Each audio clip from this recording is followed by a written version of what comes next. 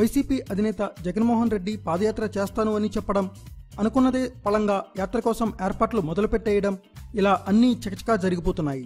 ప్రజల కష్టాలు తెలుసుకోవడానికి, ప్రజల మధ్యకు రావడానికి నాయకులకు పాదయాత్ర అనేది ఒక చాలా ముఖ్యమైన యాత్ర. ఎందుకంటే వారితో కలిసి నడిస్తేనే వారి పాదయాత్రకి ఒక అర్థం పరమార్థం ఉంటుంది. అధికారంలోకి రాగానే వాటిని అమలు చేసే ఆలోచన ఉంటుంది. కానీ ప్రస్తుతం ఆంధ్రప్రదేశ్లో ప్రతిపక్ష నేత జగన్ పాదయాత్ర దేనికోసమో ఎవరికీ అంతుపట్టని విషయంగా మారింది. ముఖ్యంగా వైఎస్ఆర్ పార్టీ శ్రేణులలో సైతం ఇదే స్థితి. ఈ పాదయాత్ర పద నిర్దేశంలోనే ఒక లక్ష్యం లేకపోవడం, ఆ దిశగా ఆలోచన చేయకపోవడం అర్థంలేని పాఠంలా మిగిలిపోనుంది అన్నది విశ్లేషకుల వాదన. నేను ముఖ్యమంత్రి అవ్వాలని దేవుడిని ప్రార్థించండి అని ఇటీవలే జగన్ ప్రజలను కోరారు. తాను ముఖ్యమంత్రి అవడమే చెబుతారు గాని అయ్యాక ప్రజలకు ఏమి చేయాలి అని చెప్పడంలో మాత్రం జగన్ విఫలమవుతున్నారు. మరో 2 ఏళ్లలో లేదా 6 నెలల్లో మనదే అధికారం అనడంలో జగన్ పదవీకాంక్ష కనిపిస్తోంది. కానీ ప్రజా అవసరంగా ఎవ్వరూ భావించి ఆమోదించలేకపోవడం ఒక బలమైన కారణం.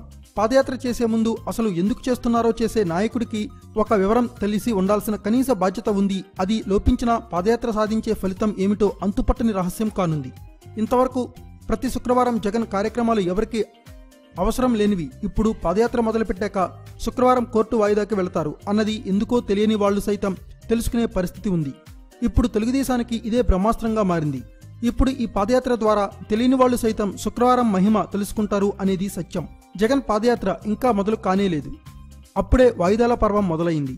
తేదీ, దూరం, మార్గం, మార్పుల్లో చేర్పులతో చేసే యాత్ర తన పదవి కోసం అన్నదే తప్ప ప్రజల కోసం కాదు అన్నది అధికార పక్షం చేసే బాణం. దానికి అనుగుణంగా అవినీతి కేసు, వాయిదాలు, పలు పర్యాయాలు యాత్రకు విరామాలు అబాసుపాలు చేస్తాయనడంలో సందేహం లేదు.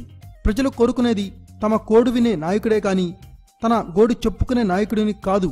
ఇది జగన్ పాదయాత్ర కాదు, తెలుగుదేశానికి కలిసొచ్చే యాత్ర. Thanks for watching. Please subscribe our channel.